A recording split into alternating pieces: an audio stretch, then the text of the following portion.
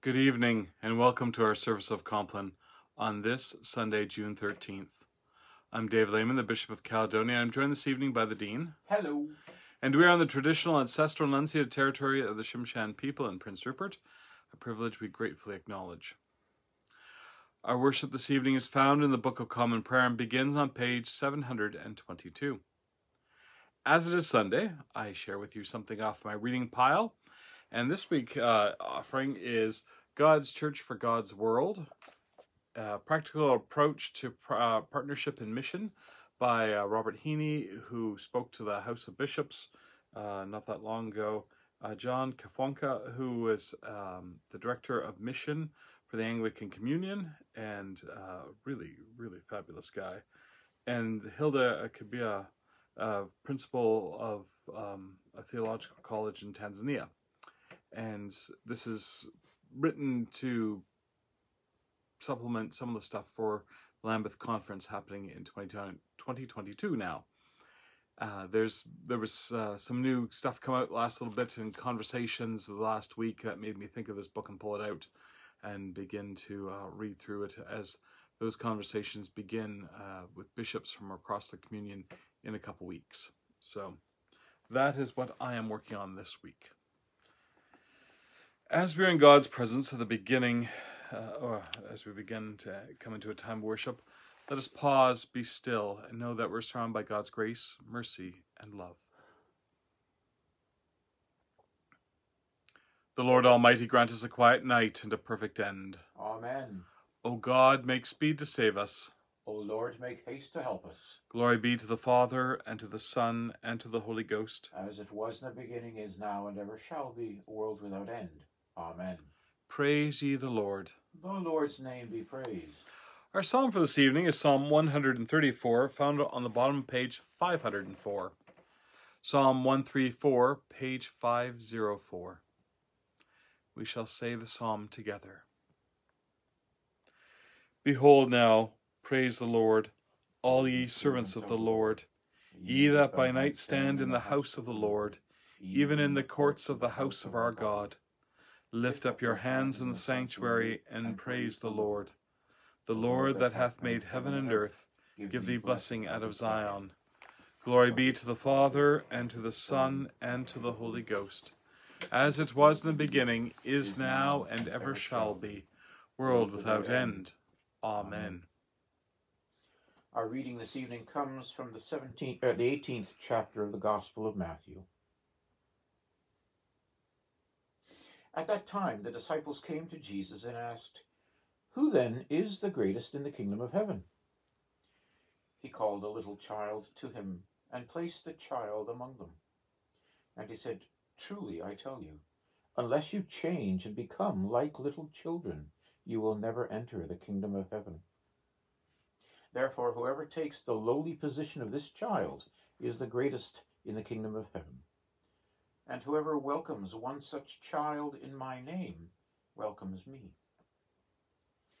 If anyone causes one of these little ones, those who believe in me, to stumble, it would be better for them to have a large millstone hung around their neck and to be drowned in the depths of the sea. Woe to the world because of things that cause people to stumble. Such things must come, but woe to the person through whom they come. If your hand or your foot causes you to stumble, cut it off and throw it away. It is better for you to enter life maimed or crippled than to have 2 hands or 2 feet and be thrown into the eternal fire. And if your eye causes you to stumble, gouge it out and throw it away.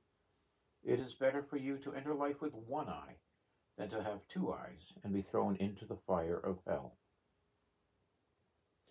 The word of the Lord. Thanks be to God. Our worship continues on page 723. Into thy hands, O Lord, I commend my spirit. Into thy hands, O Lord, I commend my spirit. For thou hast redeemed me, O Lord, thou God of truth. I commend my spirit. Glory be to the Father, and to the Son, and to the Holy Ghost. Into thy hands, O Lord, I commend my spirit.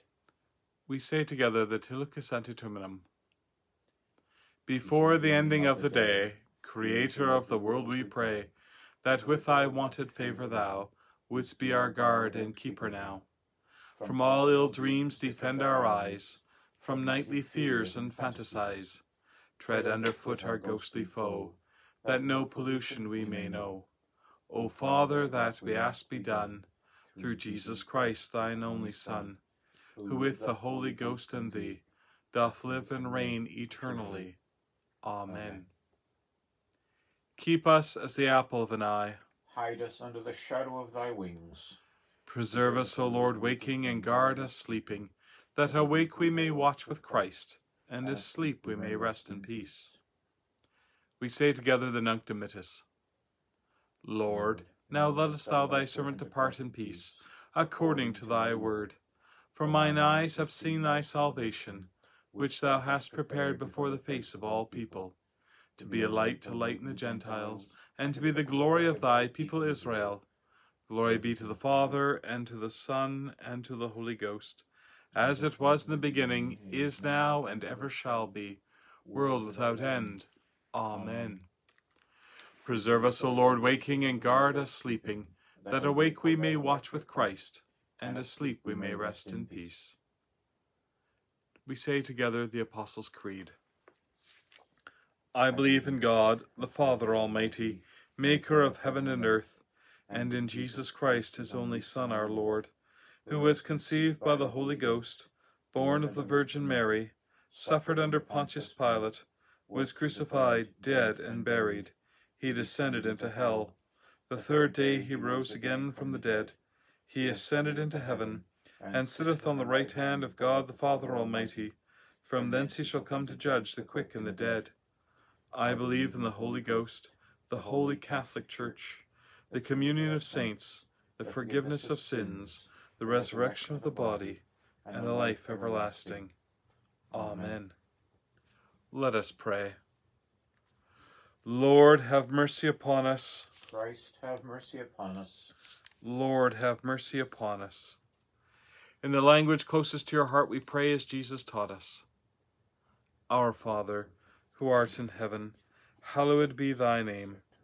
Thy kingdom come, thy will be done, on earth as it is in heaven. Give us this day our daily bread, and forgive us our trespasses, as we forgive them that trespass against us.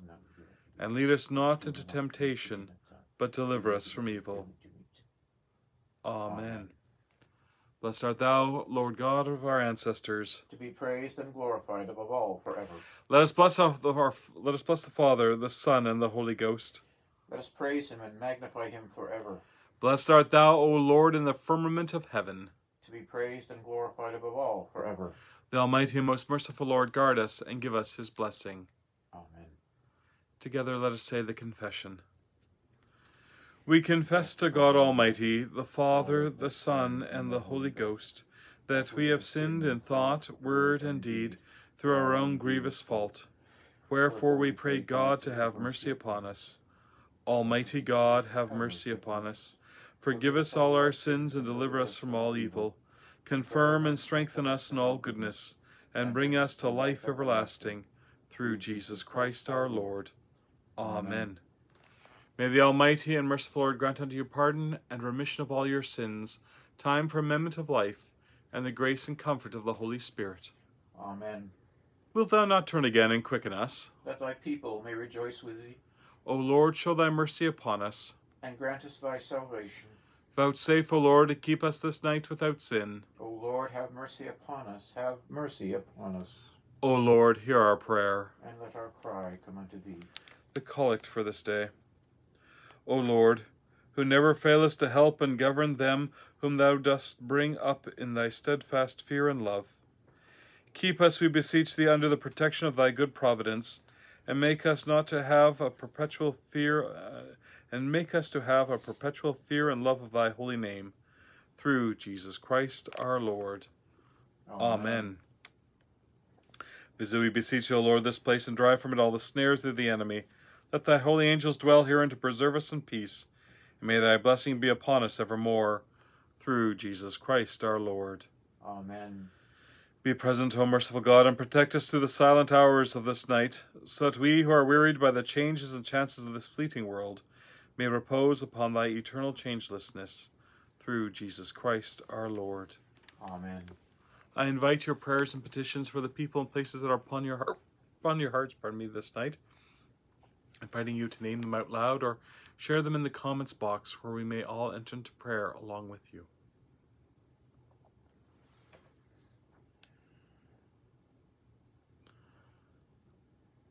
We pray this night for all who are suffering from the coronavirus, for those who are in hospital, particularly in ICU beds, for those longing to be in hospital and under medical care, for those who are at home recovering, for those whose recovery is longer and complicated, for those who are at home self-isolating, awaiting test results, and for all anxiously awaiting the vaccines. We pray God's healing hand to be upon them and be upon all who suffer this night in mind, body, and soul. Remembering those who are struggling with mental health issues, particularly anxiety and depression. For those deep in grief, from those they've lost to COVID, for the memories of residential schools, and for the knowledge of the 215 unmarked, undocumented graves in Kamloops, for those wounded by the pain that has been expressed, particularly the acts of arson and destruction against churches across the country, for those who are deeply wounded and struggling at this time, for those who are struggling with addictions, for those who are awaiting doctor's appointments, diagnoses, surgeries, for all recovering from surgeries, for all undergoing treatments, therapies, and procedures, that God's healing hand will guide and direct those who have care of them and give them wisdom and compassion. We pray this day for teachers, students, schools.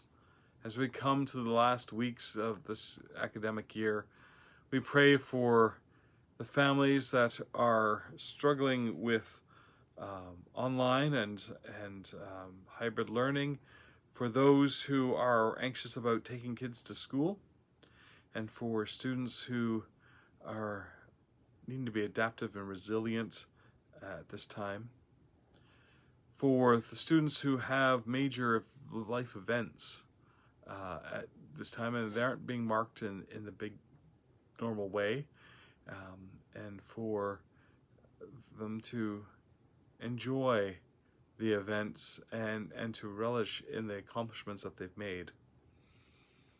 We pray of resiliency for them, and we pray for teachers and all those involved in education, from administrators to policymakers to classroom aides and assistants to IT people, and for the work that is being done, and for the teachers that are working to ensure that children have the knowledge that they need and the support and the care, and for the extra miles that teachers have been going in these many days.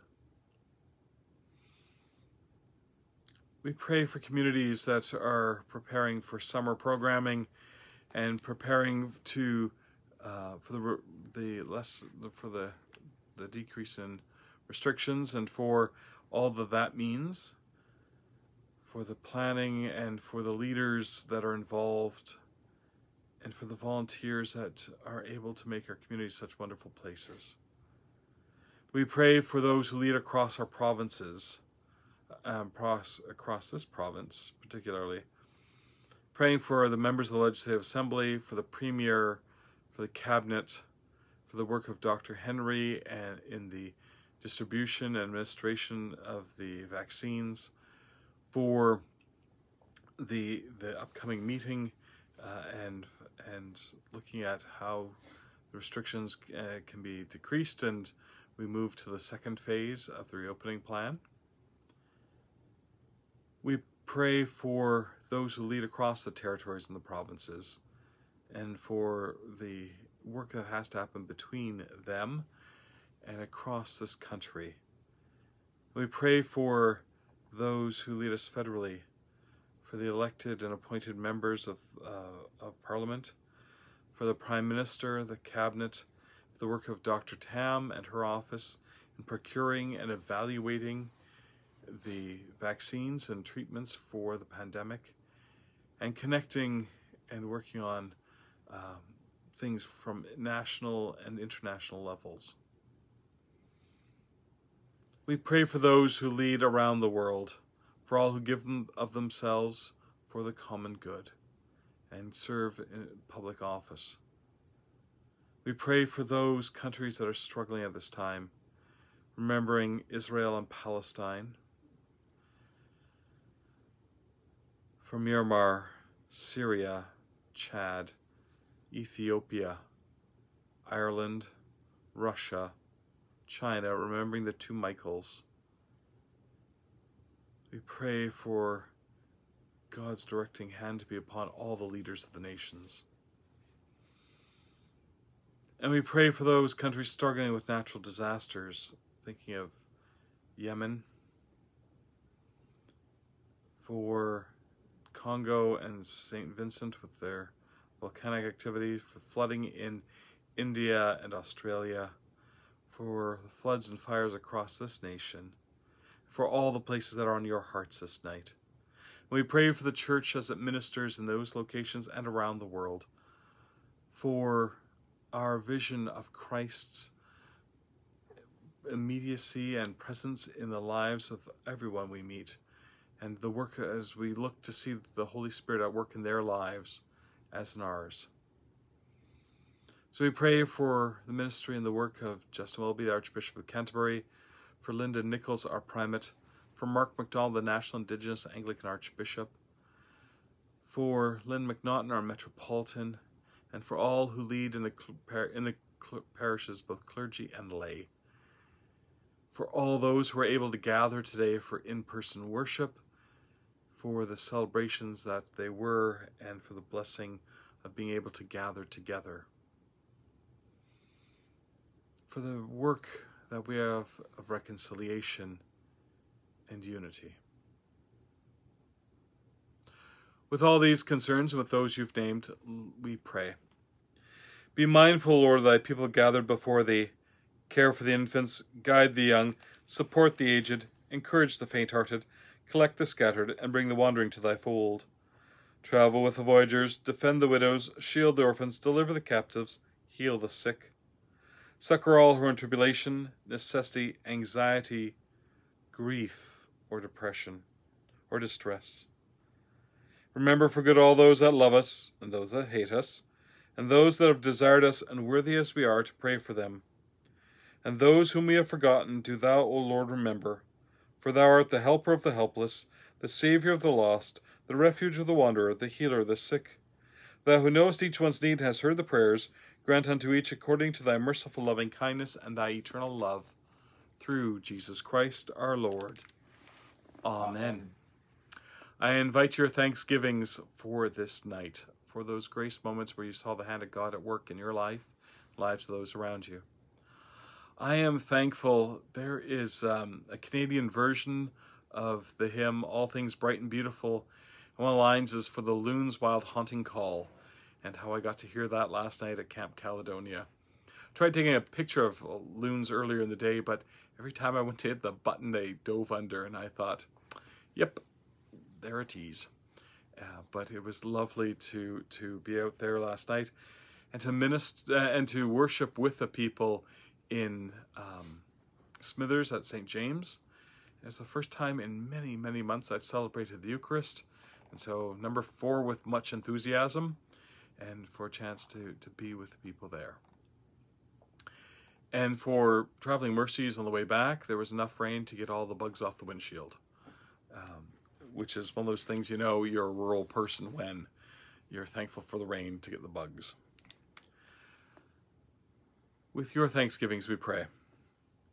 O most merciful Father, we humbly thank thee for all thy gifts so freely bestowed upon us, for life and health and safety, for power to work and leisure to rest, for all that is beautiful in creation and in the lives of men, women, and children. We praise and magnify thy holy name. But above all, we thank thee for our spiritual mercies in Christ Jesus our Lord, for the means of grace and for the hope of glory. Fill our hearts with all joy and peace in believing, through Jesus Christ our Lord. Amen. We continue on the bottom page 727. We will lay us down in peace and take our rest. For it is thou, Lord, only that makest us dwell in safety. The Lord be with you. And with thy spirit. Let us bless the Lord. Thanks be to God. The Almighty and merciful Lord, the Father, the Son, and the Holy Spirit, bless, keep, and preserve you this night, indeed forevermore. Amen. Thank you for joining us for our holy hug on the way to bed. I pray you have a most restful night. Tomorrow at 12:15, the Dean will be next door at the Cathedral for midday prayer. I invite you to join him on the Cathedral's Facebook page for that service. I'll be back tomorrow night, God willing, at 9 o'clock for another service of Compline. Until then, nighty-night. I'm a hoople.